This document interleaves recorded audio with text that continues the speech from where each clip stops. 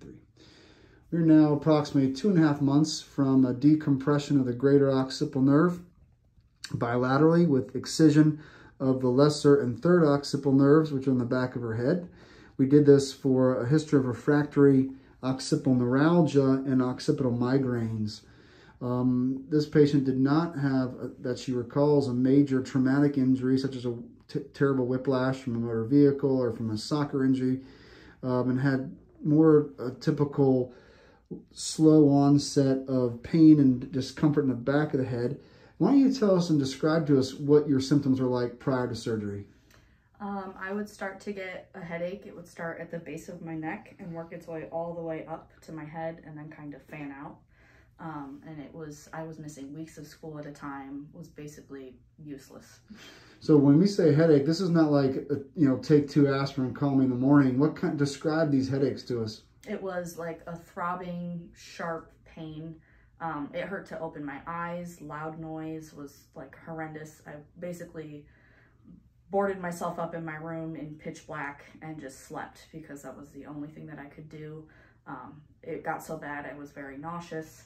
I had even gotten sick a couple times, and it was rough. Okay, and if I had to ask you to put your hand on the core of all evil, where you felt that this pain began, and where you would like try to dig it out of your skull, where would you think it would start? Right in the back of my head. Okay, and so that's a fairly classic story for occipital neuralgia, causing occipital or posterior headaches that radiate forward. We're about 2.5 months from surgery, and tell us how you're feeling now. How have you been over the last couple weeks? I feel great. I haven't had a headache. I haven't had a migraine. I haven't had anything. I wake up every day. My head doesn't hurt. I'm not living on ibuprofen. I feel great. Great. So, this is for other folks who are listening. This is a spectacular result so far. We're very happy. We know it's very early. It's about 2.5 months, but sometimes if these things don't work, they don't work at all. So she's had significant relief in the past few months. And not every patient will have this response. Some people will still have some pain here and there. They'll have a bad day every once in a while. So we tell patients not to be discouraged if they're still having some symptoms, because that can improve with time.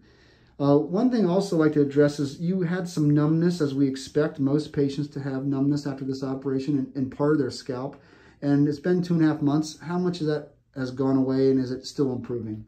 A considerable amount of the numbing has gone away. Right after the surgery, obviously, the whole back of my head was numb.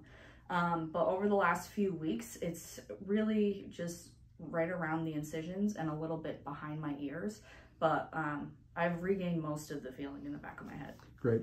We did preserve both of her greater occipital nerves, which will provide sensation, but even they shut down sometimes for a while.